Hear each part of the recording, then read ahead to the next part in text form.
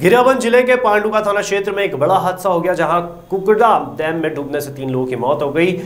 डूबने वालों में एक लड़की भी शामिल है। दरअसल 8 से 10 लोग कुकड़ा डैम घूमने आए थे। कुकड़ा डैम पार करते वक्त इनमें से 3 लोग डूब गए। सभी एक एनजीओ में कार्यरत बताए जा रहे हैं। युवकों के डूबने की सूचना घटनास्थल पर पुलिस पहुंची और पुलिस ने लड़की के शव को निकाला। वहीं 2 अन्य की तलाश लगातार जारी है। मृतका का नाम रीता कुमारी बताया जा रहा है, जो कि डूबे उनमें से एक का नाम राकेश और दूसरे का नाम लक्ष्य है। राकेश कांकेर और लक्ष्य रायपुर का रहने वाला है। सभी धमतरी जिले के एक एनजीओ में कर्मचारी है। वहीं पांडुका पुलिस व गिरियाबंद एसडीओपी घटनास्थल मौजूद दोनों युवा की तलाश कर रहे हैं।